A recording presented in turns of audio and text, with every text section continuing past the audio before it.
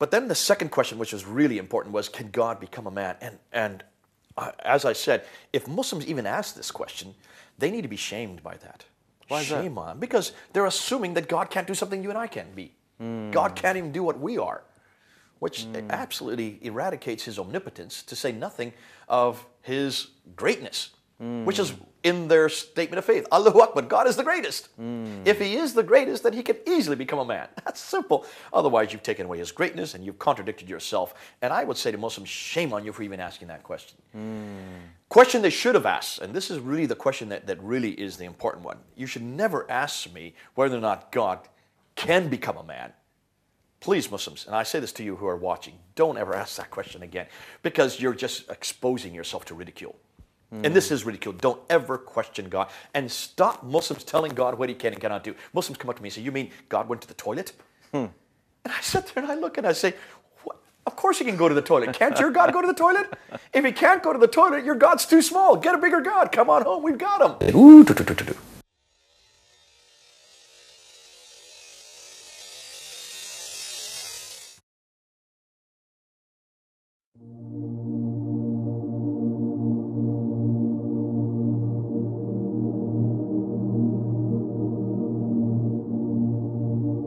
If Muslims even ask this question, they need to be shamed by that. Why is that? Shame on them, because they're assuming that God can't do something you and I can't be.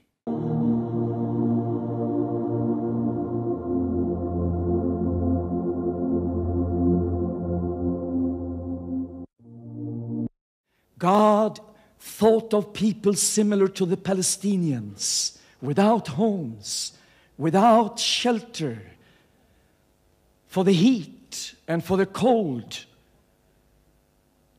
God wanted to fully understand humanity, and therefore God in his love decided to come down on our level in the deepest love and understanding.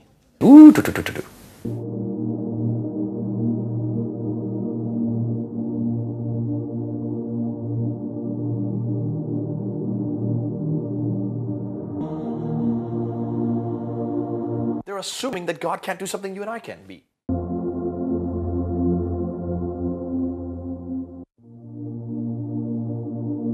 God who loves you and me, and much like ants trying to go from this point to the other and cannot, you come by and you say, wait a minute, let me show them the right way. For there's a way that seems right unto man, but the way ends in destruction. So you say, I will help them. You try to show them the way, you push the nose of this one and the tail of the other, but they keep going back to their old way. So you say, I think the only way is either I become an ant or they become human. Now bear in mind that they cannot become human because they don't have the power. And suppose you have the power to become an ant. Now tell me, when you become an ant, can you show them the better way? Can you show them a Sirat al-Mustaqim, the right way? And I answer you by saying, not on your life. Because once you become a man, as a man you become an ant, and once you become an ant, you end up being just like the ants.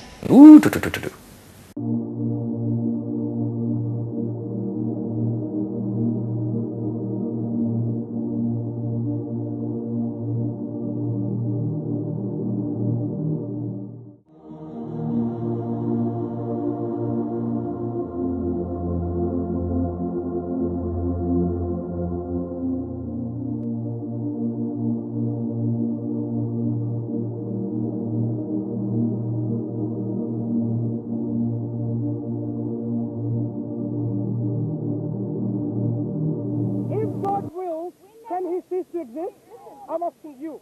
If God will, could he cease to exist? No. There are certain things he could not.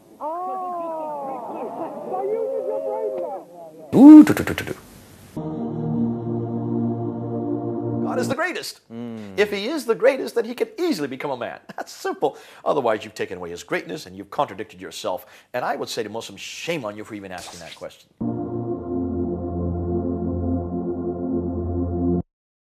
God wanted to fully understand humanity. Once you become a man, as a man you become an ant, and once you become an ant, you end up being just like the ants.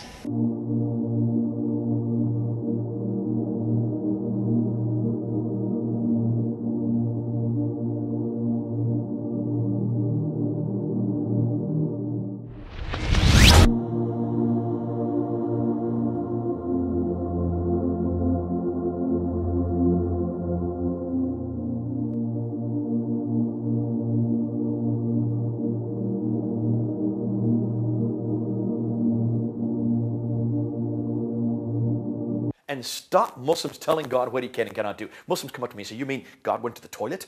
And I sit there and I look and I say, what? Of course he can go to the toilet. Can't your God go to the toilet? If he can't go to the toilet, your God's too small. Get a bigger God. Come on home. We've got him.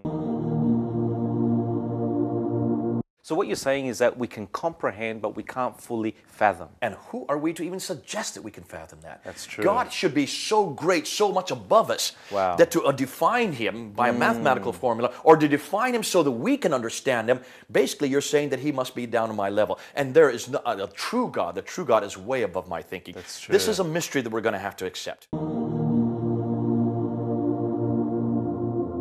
Of course he can go to the toilet. Can't your God go to the toilet? And there is no, a true God. The true God is way above my thinking. That's true. This is a mystery that we're going to have to accept.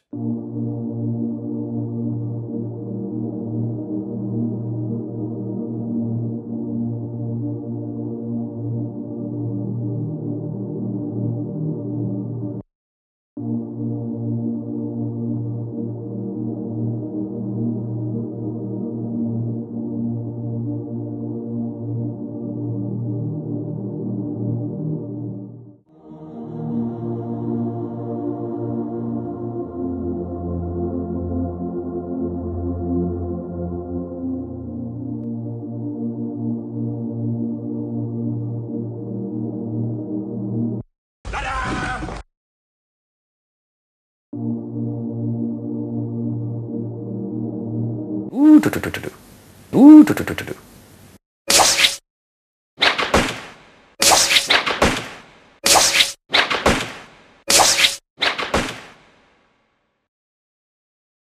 Your friendly neighborhood Spider-Man at your service. قل إن تخفوا ما في صدوركم أو تبدوه يعلمه الله ويعلم ما في السماوات وما في الأرض والله على كل شيء قدير.